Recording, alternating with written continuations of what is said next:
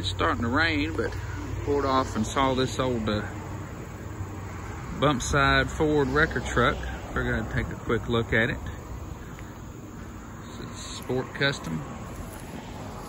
I don't believe that VIN emblem is factory.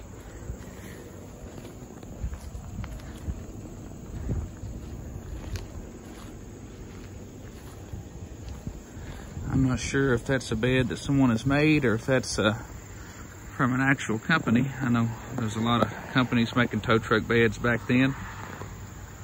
Looks fairly old. I always liked the old tow trucks from the 60s and 70s. And this truck's somewhere between a 67 and a 72. I don't know exactly all the little minute differences that you can tell between each year. I'm not much of a Ford guy, but I've always liked old wrecker trucks.